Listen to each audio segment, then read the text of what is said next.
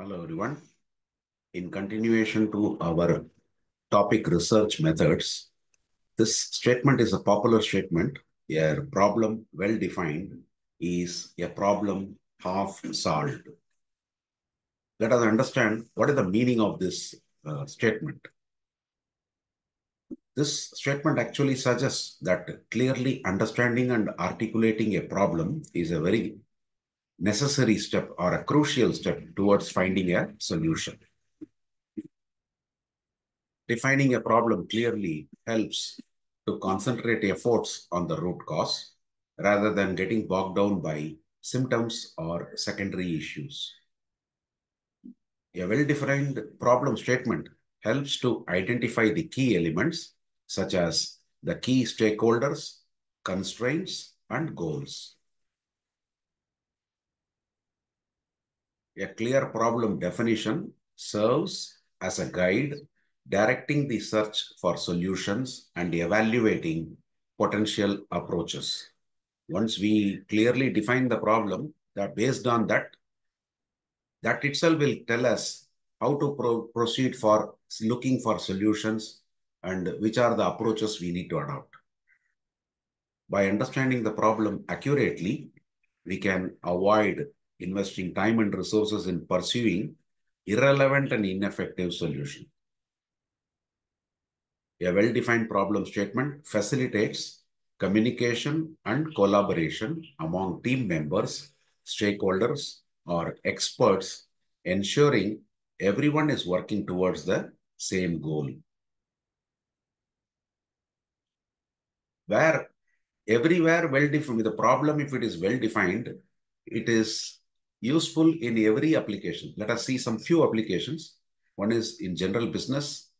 For example, in business, if you are doing a project management, you need to define the project scope very clearly because that will help in managing your client expectations and avoiding scope creep. Scope creep means spending some extra money or resources because of not defining your scope clearly. Engineering. In troubleshooting technical issues, precisely identifying the problem ensures that correct diagnostic tests are performed, and that will lead to quicker and more accurate repairs. What are all the different techniques available for defining a problem well? The most popular method is 5 whys technique.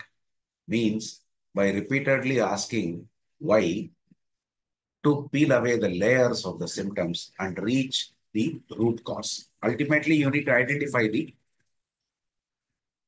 root cause of the given problem.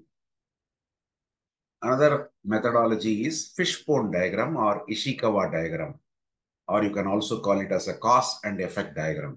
Here you identify and categorize potential causes of a problem to understand its root. SWOT analysis. Evaluating strengths, weaknesses, opportunities, and threats to get a comprehensive view of the problem. Another methodology is brainstorming. It's a very effective technique for defining a problem because it allows us to explore different perspectives and generate a broad range of potential research questions. Literature review. Going through magazines, going through old research reports, going through old case studies, studying journals, magazines, anything related to the topic in the net. That is the literature review technique that involves reviewing existing literature on the topic. It is effective for defining problem since it helps the researcher to identify the knowledge gaps. You may be knowing certain things, but by reading that, you may know something new. So you understand the gap between what you are knowing and what you are learning new, and determine the most appropriate research methodology and design. So these are different methods. Briefly understand what exactly 5 why analysis with an example. Consider a problem a manufacturing company is facing as high rate of defective products. Then first question you are asking, why are we seeing a high rate of defective products? First why. For that, the answer you got is because the machines are producing faulty parts. Then second why. Why are the machines producing faulty parts? For that, you got a reply because the machines are not being properly maintained. Then third why are the machines not properly maintained, not being properly maintained? For that, you got an answer because the maintenance team is not following the scheduled maintenance routine. Whatever they might have made a preventive maintenance plan, according to that plan, they are not following. Why is the maintenance team not following the scheduled maintenance routine? For that, you got an answer because they are understaffed and lack the necessary resources. Means number of manpower required is not there, and any other tools, equipments, what they want for doing the maintenance activity, that they are lacking.